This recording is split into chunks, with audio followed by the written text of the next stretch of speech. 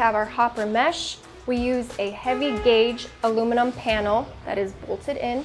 As you can see, the spaces are very wide. It allows the operator of the unit to not only see in through the packer, we do offer an option of a work light that again shines to the back of the panel, also exposing the reflective light on the hopper.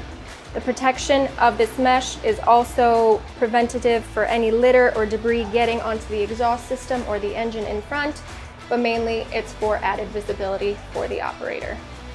Above the mesh, you'll see this wiper. As mentioned previously, when the packer retracts, this wiper then moves forward, cleaning off any debris and material off the shelf of the packer, thus putting it behind and over into the tailgate.